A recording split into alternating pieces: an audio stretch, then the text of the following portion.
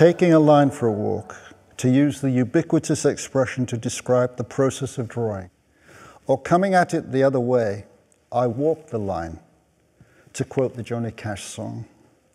Our understanding of drawing is inexplicably bound up with the idea of the line.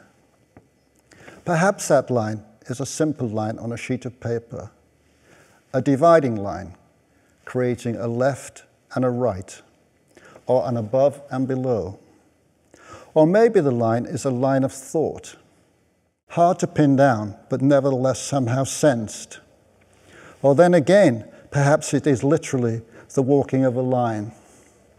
No matter in which way the line manifests itself, it will always be a line in time, will hold the passage of time.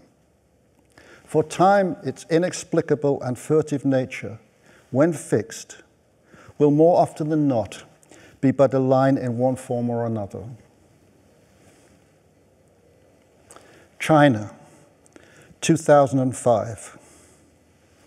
Lost in the crowd of shoppers on a busy central Beijing street stands an elderly monk.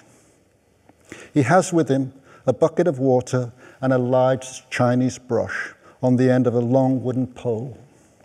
He dips the brush into the bucket and begins to draw onto the pavement with the water in bold calligraphic characters, the first line of a traditional Chinese poem. As the characters appear on the pavement, wet and dark against the lighter color of the dry concrete around, the shoppers busy about their affairs step aside, carefully walking around the poem, only to regroup again once beyond.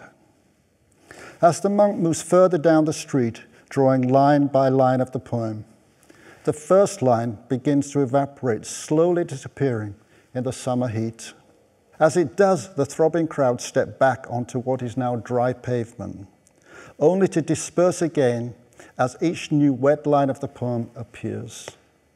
At a certain point, the monk stops his work and stands waiting. It was the last line of the poem. Then slowly, even this line too dries out and the poem is gone. And once again, the monk is lost in the bustling crowd of busy shoppers.